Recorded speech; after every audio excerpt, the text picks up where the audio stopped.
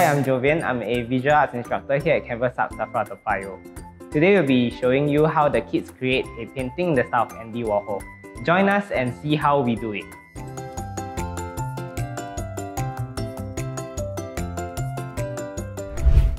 Andy Warhol is widely recognized as the leading figure in American pop art movement.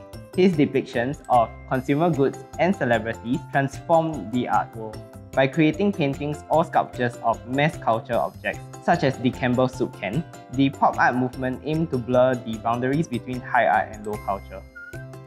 First, we explain complementary colors, which are colors on the opposite sides of the color wheel.